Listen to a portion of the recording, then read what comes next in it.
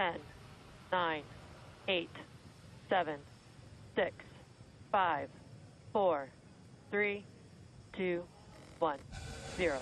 Ignition. Liftoff of the Falcon 9 and Crew Dragon. Go NASA, go SpaceX, Godspeed, Bob and Doug. America has launched. And so rises a new era of American spaceflight, and with it the ambitions of a new generation continuing the dream. 20 seconds into flight, stage 1 propulsion is nominal.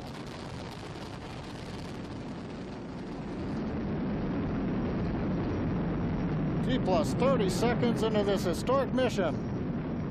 Flying crew on board Dragon and Falcon 9, and look at them go. Falcon power telemetry nominal. M1D throttle down. We're throttling down to get ready for the period of maximum dynamic pressure. We're in the throttle bucket. Reports say all systems are go. Vehicle is supersonic. We've exceeded Mach 1 on the Falcon 9. M1D throttle up. We're throttling back up to full power as we're through max Q. Copy, 1 Bravo.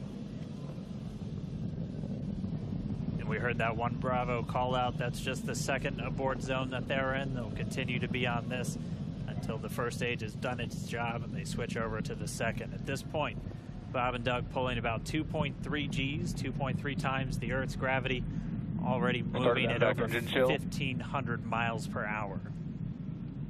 We've heard the call out for MVAC engine chill. That's getting the MVAC engine ready to light. That'll come at about 2:44 into flight. Right now, everything continuing to look good. Next major event coming up is going to be the triple. We'll have main engine cutoff of the 9 first stage engines, stage separation,